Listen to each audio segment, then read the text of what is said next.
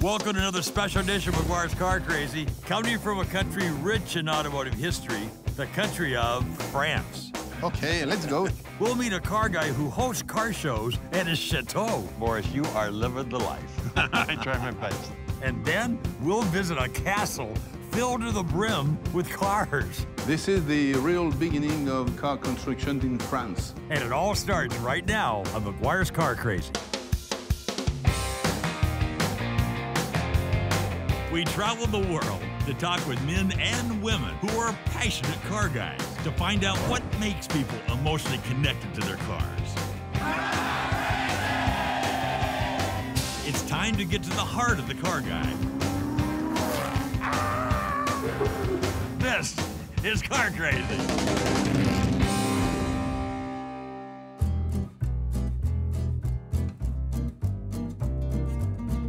We just made a stop here in Saint-Rémy-en-Laye, about an hour's drive northwest of Paris. Picturesque little town. 456 people live here, and the rumor has it that the mayor of this town is a car guy, so that's why we're here. His name is Boris Gouni-Gobert. They say he lives in a chateau. This is a chateau. Must be the right one. Come on, let's see if we can find him, all right? This 18th century chateau has a considerable history. Originally owned by a nobleman who maintained a 70-man army, the property is full of beautiful buildings that have been full of Boris's cars. This is what you would call a chateau. So yes, it is a chateau. French chateau. It's a little chateau. Did you tell me that Benjamin Franklin came here? Yes, he did. In 1774, he came with a tree. It's a tulip tree. A tulip tree? From Virginia. Wow, I can't imagine. I tell you, people are all over the place in France are coming to see the tree. The history that's gone on in this property. Now, you've always been a car guy, right? Yes. Yes. Take me back. When did it start for you? Oh, my God. many, many years ago. My father was a car lover. So your dad was car crazy? Of Citroën. And when I was 5, I think I was starting driving on his knees. Boris had a long career as a toy maker for Hasbro before settling in Saint-Rémy, where his toys became cars of all types, like this classic Morris Minor, designed by Sir Alec Exiguus, designer of the original Mini. This is something different. Alec was one of those fantastic designers, and he designed that small cars. Back in 1959, 1960, he took 10 cars, which are prototypes, and this is one of the 10 prototypes. Yes. And funny enough... It really is a rare car. Yeah, it's a very rare car. It looks absolutely original inside. It is. The inside, as the seats are the seats of 1961. But Boris's long-time obsession has been with Jaguars, and he's had a bunch of them over the years. Now, he's a bit more practical with his choices. Like every collector's, I start by buying everything I find. Right. As my wife will say, all your rubbish. Yeah. When all those buildings were full with Jaguars, one day she said, well, how long are you going to keep those cars? And then I start making my choice. So you really got serious. You were a serious collector of Jaguars. And Boris was successful in passing his car crazy gene down to his children, one of whom is the owner of this sleek Lotus Elise. As you can imagine, I have 4 children, 1 daughter, 3 boys, and the 3 boys are crazy about cars. Those cars one day will be for them. I tell you what, Boris, you are living the life. I try my best. Boris has always taken his family along on his road trips in his beloved Jaguars. His favorite rally is the historic Tour Auto, which runs through Paris to the south of France. The funny thing is, with the car lovers, they can be a mechanic, they can be a president or chairman of a company, and when they're all together, they speak about cars. Isn't that something? I try to have a few friends all the time coming here, especially at that time. In 2 weeks' time, we'll have a picnic here. A great destination for car guys. Yeah, I will show you a place, which is a very special place that we don't use too much. The grounds of the chateau are absolutely breathtaking. I don't know if I've ever seen anything like this canopy of trees that completely covers the lawn where Boris holds his car guy get-togethers. We will have a picnic, a competition, a concours d'élégance. For the picnic with the cars. You are such a find. You know, we just never know what we're going to bump into. You just find car guys the most amazing places. They're all around us. And of course, you have so many of them beating their path to your door. Great fun in 2 weeks when you have the next group of car guys coming through. Yeah. Man, wonder if I can get back. I'll have to work on that. No problem. As our journey continues, we're off to the beautiful city of Lyon, France, a World Heritage Site and home to Malartre, the oldest car museum in France. The museum is spread between a 16th century castle and an additional building built to hold the overflow. But first, there's a car show going on right here in the parking lot. Before we even go into the museum, we couldn't help but see all these beautiful cars out in the parking lot. Had to find out what's going on, so I find these two great guys. Meet Eric Foley and John Baptiste, two American car guys, right? Yeah. Well, they're sort of American car guys. You like American cars. Well, what is it about American cars that you like so much? Beautiful cars, very large cars, more larger than French cars or European cars. More powerful. Which one of these cars is yours? Camaro 74. The 74 Camaro, I saw that, the red one back there. Yeah. It's a very, very powerful car, very drivable car, a good car for a weekend. And you like the sound of the V8 engine? Yes, absolutely. the big V8. You have other American cars as yes, well? Tell me. Yes, I've got a Pontiac, yes. Catalina. Really? Convertible, Oh, my 69. These are American car guys. Yes. Talk to you a little bit, John. This is 31 Ford right behind you here. Yeah. But this is a very special one from what I understand. This was not made in the United States. No, it's a car made in France in 1951 with a smaller engine than the American one. But it looks the same. Yeah, it looks the same. It's the same. What else do you have? Something else American? Yeah, I get a Mustang. Mustang. You're a Yeah, Mustang guy. Yeah. A 1968 one, Really? a convertible. Really? Yeah.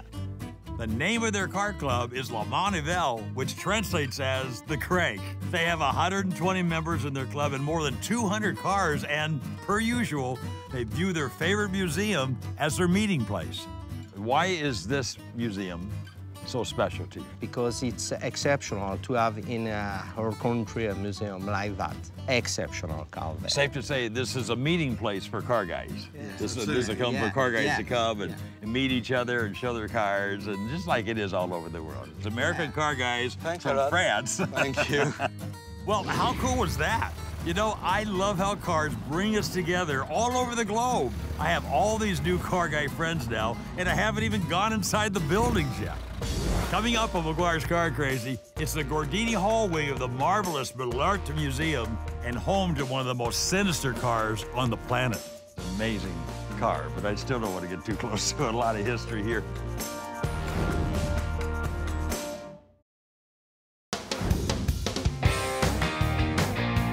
Welcome back to McGuire's Car Crazy.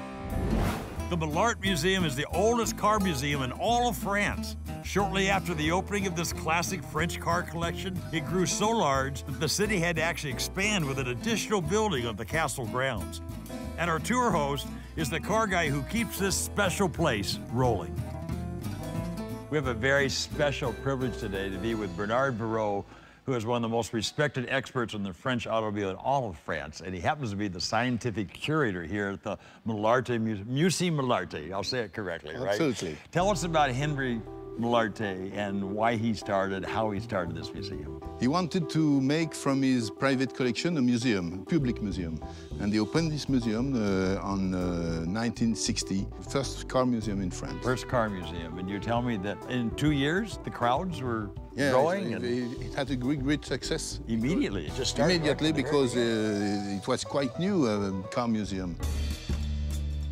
And I look at all these cars, my gracious, help us explain what we're seeing here. Here we see old cars from 1905 to the end of the 60s. And the really good stuff between 1895 and 1905 is in the castle. That's what we're going to see. A lot of cars here that we're not all familiar with. A couple of them right behind us here. Talk about this car. This car is a Rocher Schneider, built in Lyon. Those two cars have same chassis, same engine. They are from the same series. The body was entirely different because they were built by They went to coach builders. Two independent coach builders. They built the drivetrain and the chassis, then they went to a coach builder. Yeah. This one was built by a coach builder from Paris. Okay, that's the Paris coach builder. Okay. And the Lyon coach builder of this exactly. one here. Really. Just so much history here. I don't know how we're going to get it all in. The museum is packed with so many wonderful examples of French craftsmanship, not limited to just cars. That one corner of the museum is an area dedicated to the cars of some of France's most celebrated historical figures.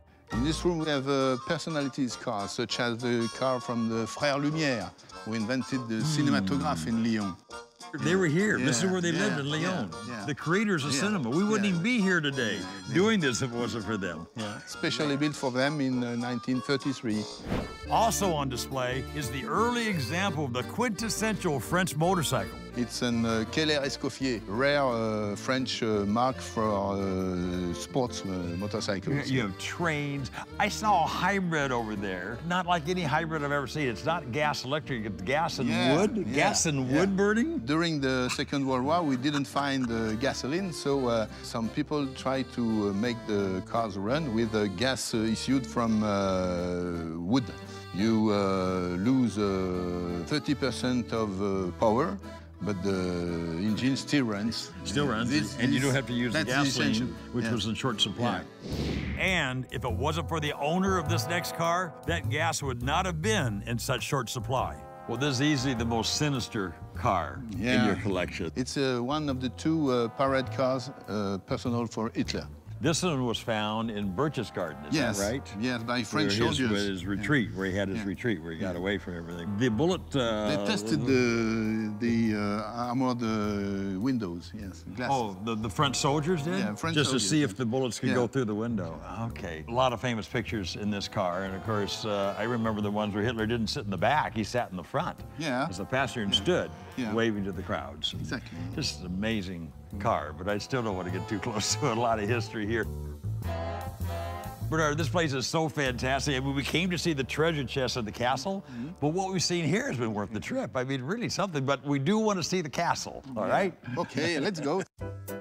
Coming up in McGuire's Car Crazy, we'll see the earliest cars in French history, all kept in a majestic castle. And we'll hear the fascinating story behind the museum's curator, Henry Malartre. This car changed his life. Absolutely. All that and more right after this break.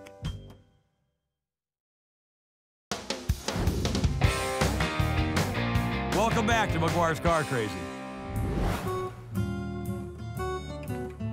This is a magical place. You have to tell us about this castle. Tell us the history. This castle was built in at the end of the 15th century, but it was unlucky and it was destroyed during the French Revolution at the end of the 17th. And it was quite rebuilt in at the middle of the 18th century. Oh, so it's rather new, actually. It was not for cars. And Mr. Malartre wanted to put his collection in a special place. Right. So when did he buy this property? He bought the castle in 1959. All the history here between the cars and the property itself. A lot of stories. I can't wait to see it. Okay, take me in. Let's go. Our viewers are going to enjoy it along with me. In 1931, Henry Malartre purchased a car that was destined for his scrapyard. It was that car that started this car collection that became famous throughout all of France before it was open to the public 40 years later. He put cars in pieces to sell used parts. We would call it a salvage yard, is what we would call it. He began in 1929 and in Lyon, and in 1931, this car was brought to him to be put in pieces. To be dismantled. Yes. There was no sense to put that car in pieces. So he kept it, he restored it, and he was charmed by these very old cars, horseless cars. This car changed his life. Absolutely. He began a collector, the first, among the first in France. I don't recognize it. What is this car? This car was built in Lyon in 1898. This is a Rochette? Rochette Schneider. Okay. The name of the first companies was often a double name because there is a name of a mechanic and the name of the man who brought money. Who had the money? That was the In this case, Rochette built bicycles and Schneider brought money to build cars. So it all began here, and now we're going to see a few more cars, I think. I'm just struck by having these cars in this castle. I mean, it really is interesting. Wow, you have some very old cars in this room. What is this? This is the real beginning of car construction in France. And it began like a conflict between steam and electricity and petrol. The steam-powered car marked France's entry into internal combustion back in 1892. One man built this entire car, as was often the case back then. Then, in 1900, the electric car was built. It was built in Paris, little series. This one is certainly the only one remaining. It's a solid three-wheel car there. And here? This is a tricycle with mechanical systems used in car building, such as the differential there, and the direction there, and the crankshaft, of our modern engines. And behind us, we have this horseless carriage. I mean, this is a horseless carriage. Absolutely. This car is a petrol engine built by a mechanic who built the car all alone. Again, all by himself. Yeah, all by himself, and he was uneducational, yes. Unprofessional, uneducated? Yeah. He didn't have any education? He didn't know how to write, but he had a very, very clever spirit, mind. What year? What year again? 1896, about 1896. Yeah. Often he came back behind the horse because the car was broken. Oh, yeah.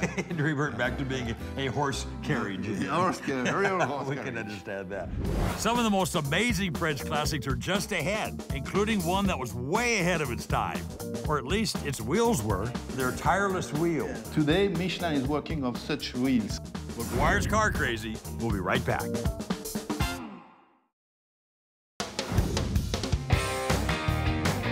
Welcome back to McGuire's Car Crazy. We're continuing our tour of the Malartre Museum in Lyon, France, with a castle full of historic French cars. Well, I recognize this car, Pinard, from its distinctive front end. We have a few of these cars in the States, Yeah, you know. very old cars. So, what year is this? This one was built in 1895. 1895. Yeah. Okay. Pinard and Levasseur were the first car builders to produce cars to be sold. To be sold. Yeah, it was a commercial vision. It was quite new.